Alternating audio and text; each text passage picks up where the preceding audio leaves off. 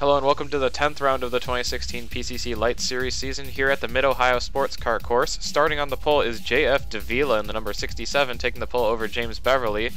2014 winner at Mid-Ohio, Jeff Fisher, qualified in 3rd place. And as we go through the field, here are some highlights from the PCC Trucks race.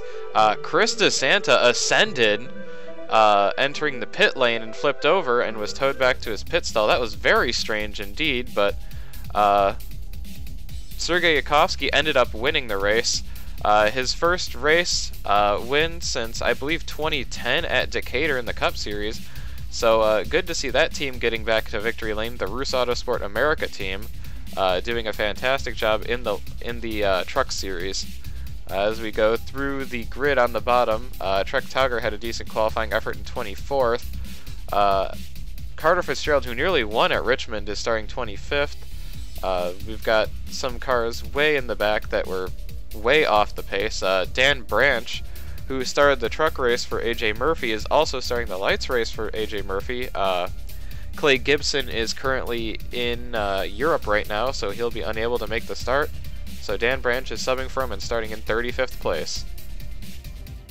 And with that, Jean-Francois Davila, driver of the number 67 for Team Canada, leads the field to the green flag. Going into turn number 1, James Beverly getting a decent run on the outside. Beverly holding strong on the inside now, and he's driving the 34. And Alex Posington, team owner of Team Canada, qualified 4th, so it's a great showing for those two cars, who were actually flirting with relegation earlier in the season. And Posington's going to make it 3 wide now for the lead. On the inside, though, he didn't get a great run out of there, going through the keyhole. And now coming down the back stretch, still 3 wide, but Posington's falling back. He doesn't really have a drafting partner on the inside, and he's going to fall back in line behind Beverly. But Davila, coming now into turn number 4, is going to get a run, and he's going to take the lead away from James Beverly. And now here's Dan Branch, who this is his first ride of any kind since 2014 at Talladega, and I don't think he got this ride on pace, because he's 35th place, and the only car he's been beating on pace all week is Matt Tauger in the 60, who's been absolutely dreadful in that Tauger Racing Unit car. It seems they're back to form after a stellar run at Richmond. Jeff Fisher, Trans Am driver, or former Trans Am driver, Trans Am champion actually, and winner of this race in 2014, is making the move on Lucien Ekdahl Jr. for 2nd place on the outside. Ekdahl Jr. and Gabriel Messina, the two Ekdahl Autosport cars, are having a strong showing. They're both in the top 10. Ekdahl's going to defend successfully, and he's going to hang on to 2nd, but Jeff Fisher has some speed in that car. Here is Sam Burkhart running in P11, the championship leader by over a full race at this point.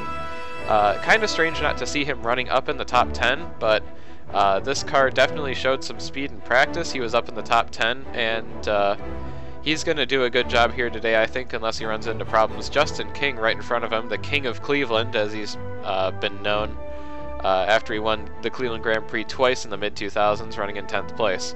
15 minutes into this 45-minute race, and JF Davila continues to lead over Jeff Fisher now, who managed to get around Lucien Ekdahl Jr. for 2nd place, and he's been gaining on JF Davila. Davila, who already won at Chicago earlier this year, is looking to become only the 3rd repeat winner of the season, after Sam Burkhart and this man, Zach Meyer, who won at Richmond last week, is currently running in 14th place. Now, he's not really known as much of a road ringer, but he is doing a decent job in this car, just trying to keep it out of trouble and maintain as many positions as he can. When the main series, the Cup Series, comes back from Europe, he'll step aside and let James Beverly drive this car, as Beverly's going for the championship. Meyer's just out here to win races and go for glory, but I wouldn't be surprised if he picked up a ride when he got the boot from this 43 when Lambert comes back to run the 34. Here comes Jeff Fisher now on the inside of JF Davila, trying to make a move for the lead through this twisty bit, and looks like he's gonna keep alongside of him, still alongside, and coming into Thunder Valley, looks like he's gonna take advantage and take the lead away from JF Davila. The Trans Am champion from a few years ago is putting on a great showing here and looks to repeat here at Mid-Ohio. Now, just a couple laps later, Matt Tauger's already going a lap down. He's about 10 seconds off the pace of the leaders, and he has just been dreadfully slow in this 60 car. I don't think that it's just the driver this week, because we've seen that Matt Tauger can put together a decent performance. This car is just letting him down right now. Dustin Oliver in P17, second place in the points by over a full race behind Sam Burkhart, just trying to hold station. He's not really known to be a great road course racer, and he's really just hanging on and trying to minimize the damage. Dan Branch going a lap down with Fergal Sheedy, and Dan Branch didn't really perform well in the truck race. I believe he finished in 20th or 21st, 2 laps down, but he did collect damage in a first lap incident, so I guess it could be crash damage, but this definitely is not.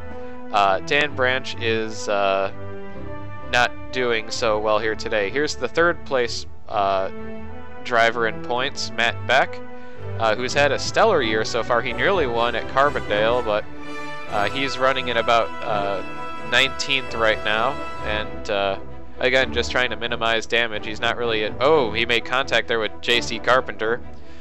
He was doing battle with Austin Sanders earlier there, who was having a good run himself. Jeff Fisher now, about halfway through this race, and he's got a lead over JF Davila, but he hasn't been able to pull away, despite being the faster car. JF Davila has been using the draft to keep with him, and you can see there Beverly's in the distance, so they're putting a gap on the rest of the field. Dan Branch now, oh, he just made contact with Matt Beck, and Beck had none of that and dumped him into the wall, into that tire wall, and that's going to be some rear end damage on that 28 car. He's going to get pull into the pits and have the rear deck lid removed on that 28 car. Here's Alex Posington taking 4th place away from Lucien Ekdahl Jr. in the 39, whose tires have actually started to go away a bit, it would seem. Posington has kind of been overshadowed by his teammate Davila this race, but Posington is actually higher in points than Davila, owing to a bit more consistent performances from this 18 car. Ekdahl Jr. slides off wide, and there goes O'Hannigan, so that 39 car is really dropping back. Damon Jones is the first car to hit the pit lane, but I think this is a bit too early. We've still got about 18 or so minutes left in this race, but Damon Jones brings his car into the pits.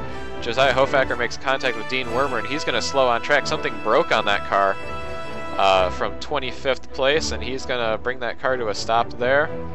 He would get it refired and back to the pits, but this is a disaster that Grand Strand Racing cannot afford. They're very close to the relegation line right now. Here's Lenore Scurry running in 7th place, having a very strong showing. She's up in the points. I believe she's in the top 5 right now, just trying to maintain position and do what she can to bring her team up to the Cup Series. Petrol Tech Engineering, longtime Cup team, now in the Light Series. Lucien Ekdahl Jr., yep, those tires were falling off so severely that he had to bring that car into the pits, and he's going to surrender 9th place.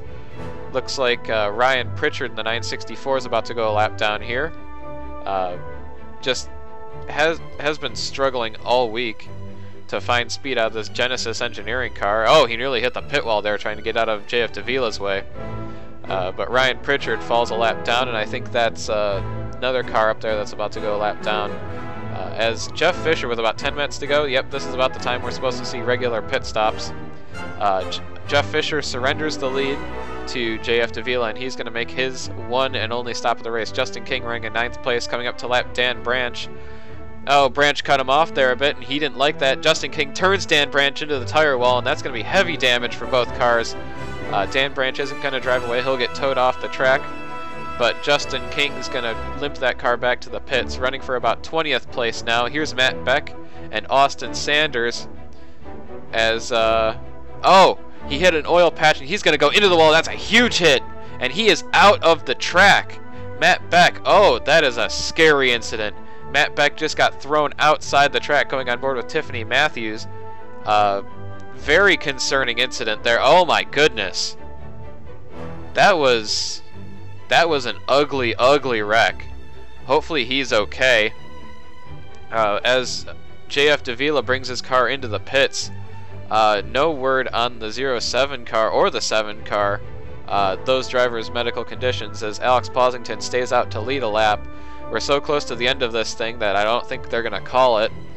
As Posington brings his car into the pits the lap after, surrendering the lead back to Jeff Fisher now, who is holding a decent gap over JF Davila with just 5 minutes to go in this race.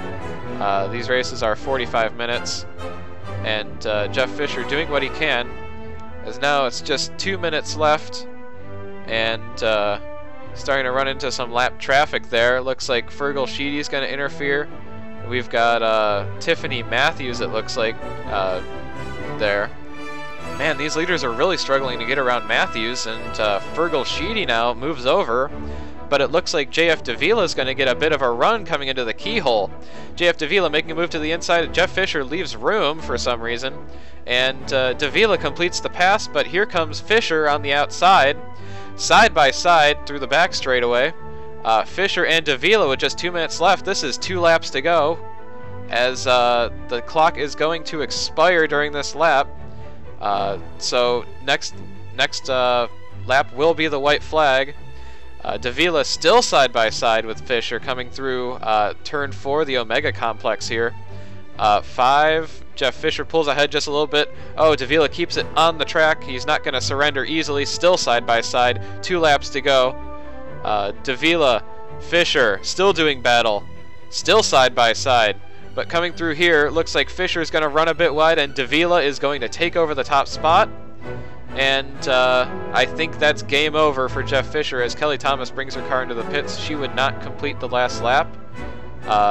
Tire issues with that 72 car as JF Davila rounds the final turns, and JF Davila is going to take his second win of the 2016 PCC Lites Series season here at the Mid-Ohio Sports Car Course. Very strong run for Jeff Fisher, but unfortunately it wasn't enough to get another win here at Mid-Ohio. Patrick O'Hannigan, P3, how about that? Doing a great job for his team. Gabriel Messina, P4, got around Lenore Scurry late in the going, who finished in 5th place. Alex Posington had a horrible pit stop, fell back to 8th place. Sam Burkhart got back up into the top 10 late in the going. Greg Maddox there in 8th place. James Beverly dropped all the way to 9th. Denny Adams rounds out the top 10. Lucien Ekdahl Jr.'s early pit stop bit him in the end, and he finished in 11th place. Zach Meyer got his way up to P12. Dustin Oliver hung on, just stayed consistent, P13. Roman Carpon in 14th place, a good run for him. JC Carpenter, P15. Casey Lester still being consistent in 16th place. Dima Van Hull, Carter Fitzgerald, Dean Wormer, and Trek Tauger rounds out the top 20, getting a top 20 for that Tauger Racing Unit team. And now looking at the driver's points, Sam Burkhart extends his lead in the championship even more to a 57-point lead over his teammate Dustin Oliver. Lenore Scurry moves up to 3rd place in points. Jeff Fisher, after that strong 2nd place run, is in 4th. Casey Lester rounds out the top 5 in points as Lucien Ekdahl Jr. is in 6th. Greg Maddox 7th. James Beverly moves up to P8 in points. Matt Beck, I hope he's okay. That was a very rough hit in Thunder Valley. Is in 9th in points. Justin King, P10. Damon Jones and Denny Adams, teammates, tied for 11th in points. Carter Fitzgerald, 13th. Alex Posington and JF Davila, 14th and 15th in the standings. JF Davila jumps up into the top 20 after that win. Isaac Parsons, P16, had a rough week. Roman Carpont, P17. Dima Van Hull, P18. Daniel Bouchard, who had a rough week as well, in 19th place. And Alex Constantine rounds out the top 20 in points.